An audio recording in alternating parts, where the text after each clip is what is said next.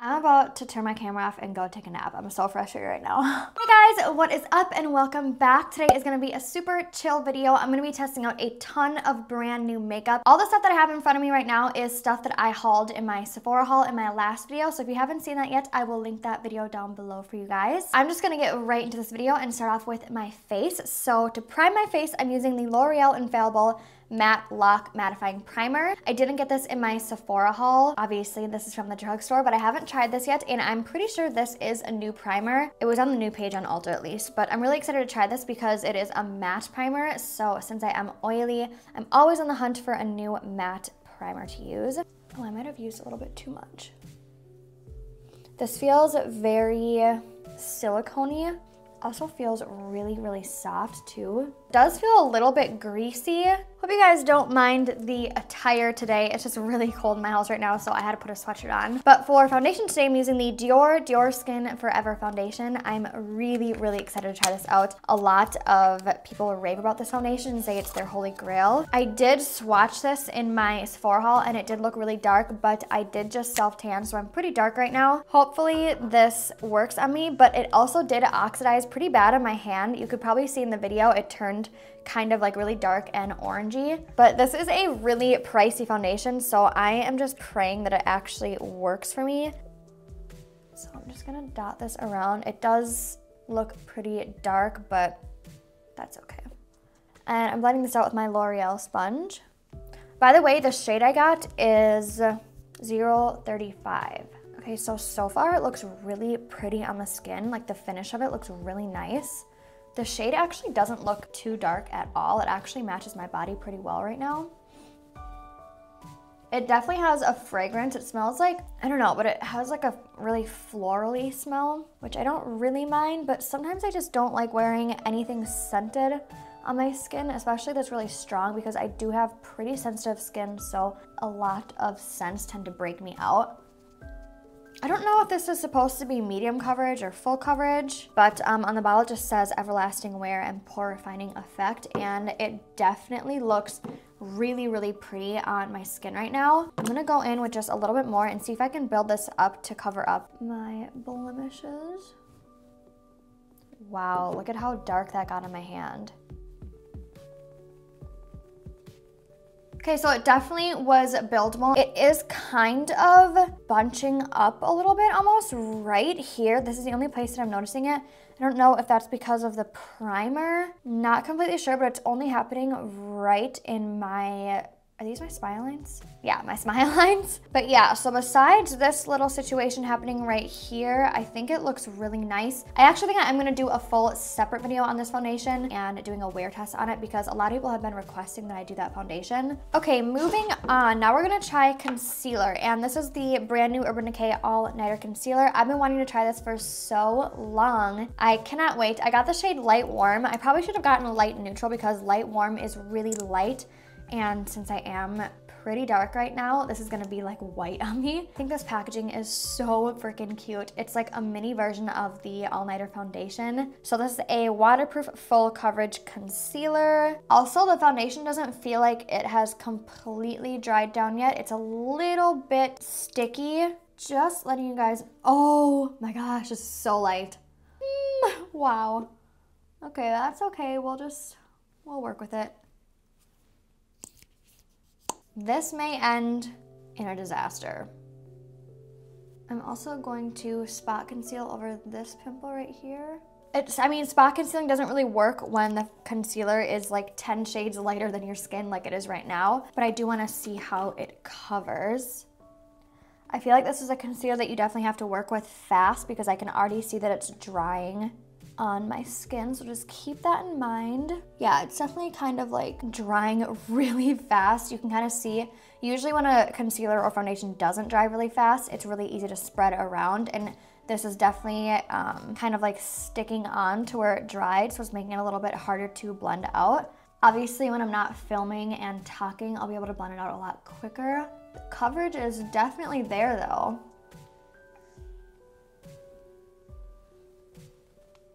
Yeah, look at this, is dry. Do you guys see this? Okay, next time I try this, I'm gonna have to work in sections. If I were you, I would do one eye at a time, then do the other eye, then do your forehead, and work with it like that, because I am honestly blown away by how fast this is drying. Oh, geez. This is a struggle right now. Like pouncing over this so much that it's actually starting to take up the foundation. I don't know what to do right now. This is not gonna work. So I am going to actually take off my makeup and start completely over because I really wanna give this a fair shot and it's not working right now. I don't know if you guys can see this line right here. I can still see this. I just know this is not gonna budge and it's starting to pick up the foundation and it's looking really, really patchy. Let's hope this works out better the second time around. Ooh, look at how red this is making my face. I hate is a very strong word, but I hate these makeup wipes. These are the Equate just makeup remover cleansing towelettes, and I do not like them at all. They have a really strong fragrance. They irritate my skin a lot. Like they make me super red and they burn the hell out of my eyes. Just a little story there. Okay, let's try this again. This time I'm only gonna put the primer on half of my face just because I wanna see if that was the reason why it was clumping up right here. So I'm just gonna put it on this half. Start with one pump. Yeah, one pump is like nothing. So we'll do 2 pumps. Okay, so I don't think it was the primer that was making it do that because I'm kind of seeing, it's not like clumping up this time. I feel like my pores are just a little bit enhanced right here, a little bit more enhanced than normal. I don't know if I'm just having like a bad skin day or what is going on. Yum, this is my first time trying this flavor of these protein bars. These are the Quest bars. This one's in the flavor Rocky Road and it is so good. Okay, let's try this again. So I'm gonna start on my forehead and blend this out right away. Okay, much, much easier. The nose. So I'm just gonna put 2 lines underneath my eyes and then immediately go in to start blending that out. Yeah, it's already grabbing again. Do you see that? And it's picking up the foundation again. I don't get what is going on. To be honest, I don't even know if this is meant to be put underneath your eyes or like all over your face. It might even be just for covering up, like spot concealing. I didn't even read on the website. Probably should have done that, but maybe that's why this is giving me such a hard time. But I did see other people in their videos using this all over too, so I don't really get it. Okay, I'm gonna stop messing with it because I feel like the more I try and blend it out, the worse it's getting. So I'm gonna set my eyes super quick before the creasing gets too bad to where it's unfixable. And I'm using the Makeup Revolution Luxury Baking Powder. I also didn't have a setting powder that I hauled, so I hope you guys don't mind that I'm using this. It does say this is a baking powder, so I will be baking. I always bake everywhere that I get really oily, which is my T-zone and then my under eyes.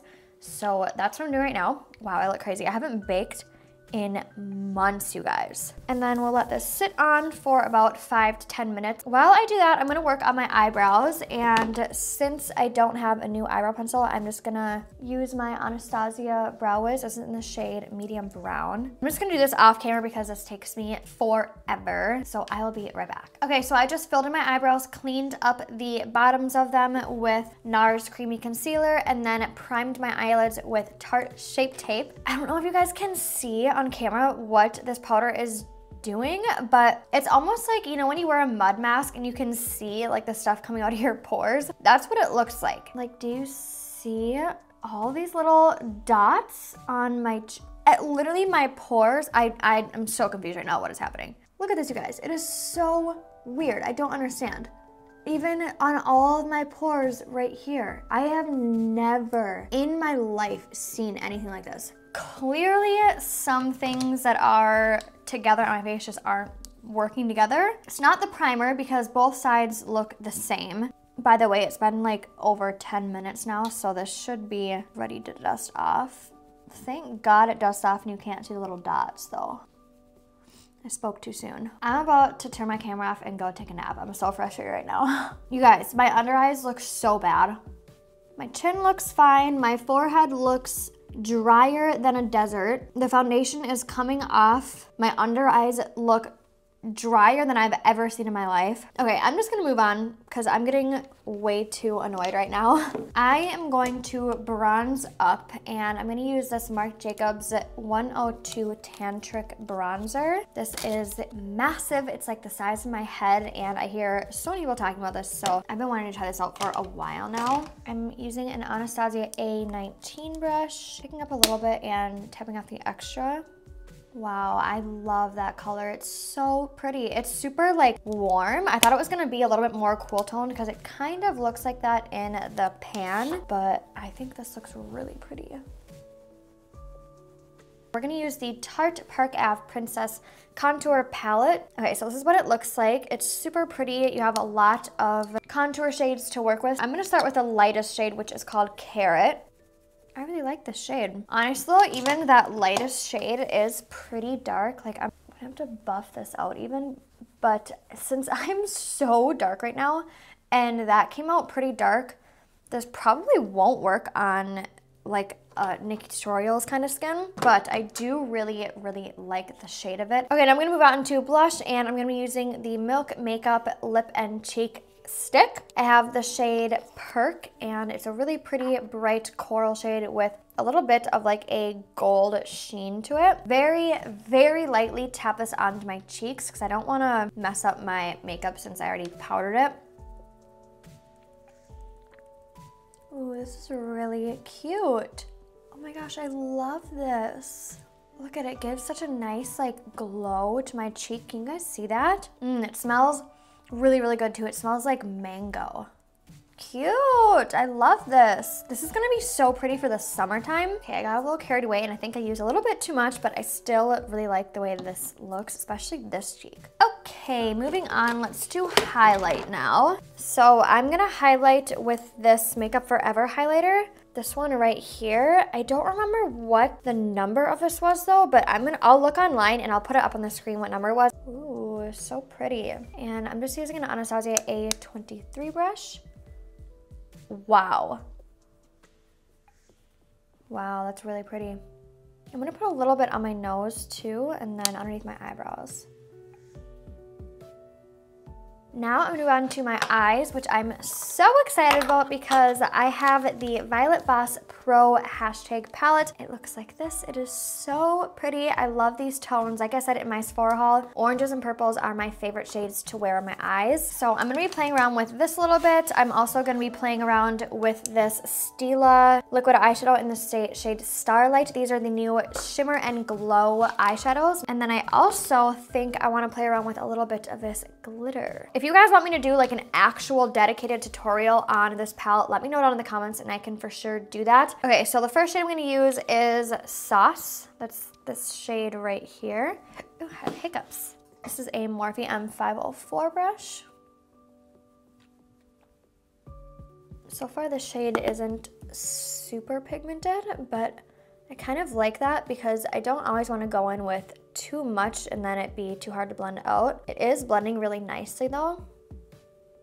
Okay, I'm just gonna keep using the same brush and I'm gonna take the shade Savage right here and warm that up a little bit, add some orange in there. Super pretty shade too.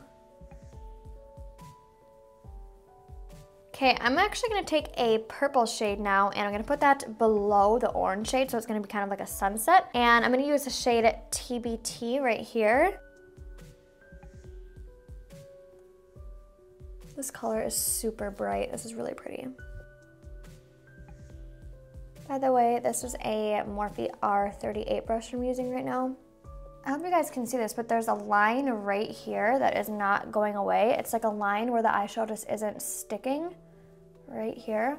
Usually never happens to me. I'm gonna take the Stila one now and I'm gonna work on my lid shade. This is in the shade Starlight. So I'm just gonna swipe this on my lid. Ooh.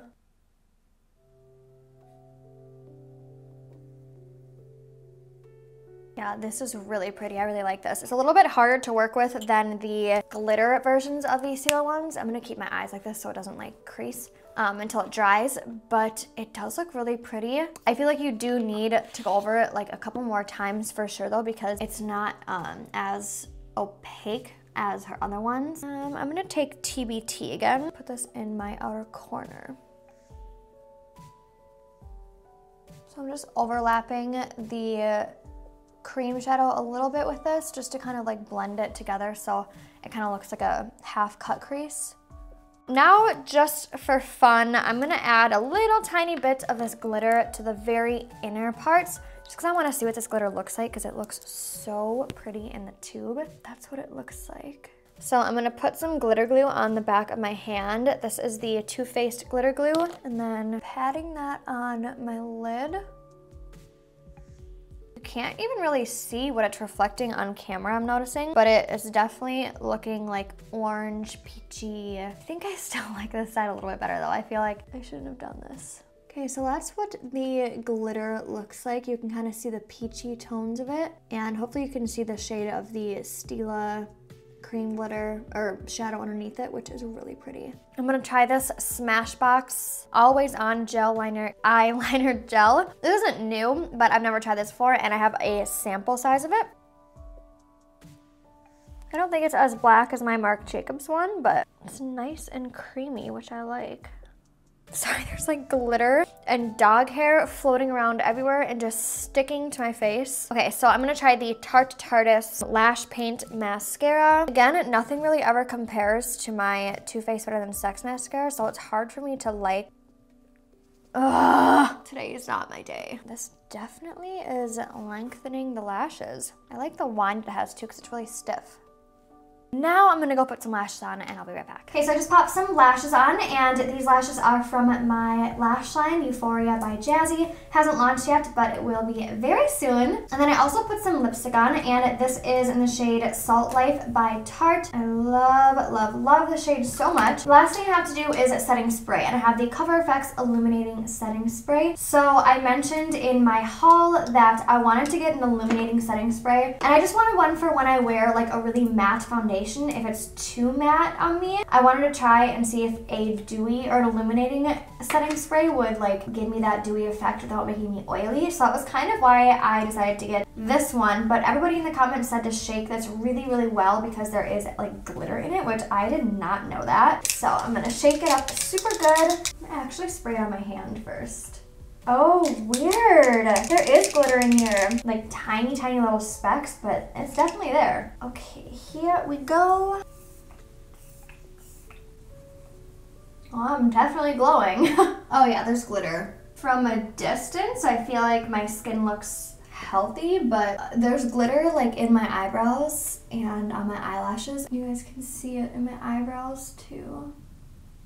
You know what would actually be really pretty though? This on your body. So I might actually just keep this and use this for my body. And why does this mascara is like crumbling off, I feel like? I've had to wipe off little dots like 6 times. Okay, so that is going to complete this video. I am stressed out to the max right now. I just feel like, oh my... What more could possibly go wrong? My microphone was just sitting on the floor that whole time. Oh my gosh, I cannot believe this right now. Anyways, what I was saying is that completes this video. Thank the Lord I'm done. I just feel like I get so stressed out when things don't work out, especially when I'm filming. Thank you guys so much for watching this video though. I'm sure it's gonna be a really long one again, and I'm sorry that my videos have been kind of long lately. But yeah, so I hope you guys enjoyed this video. Give this one a thumbs up if you did, and thank you guys so much for watching, and I will see you guys in my next one. Bye guys.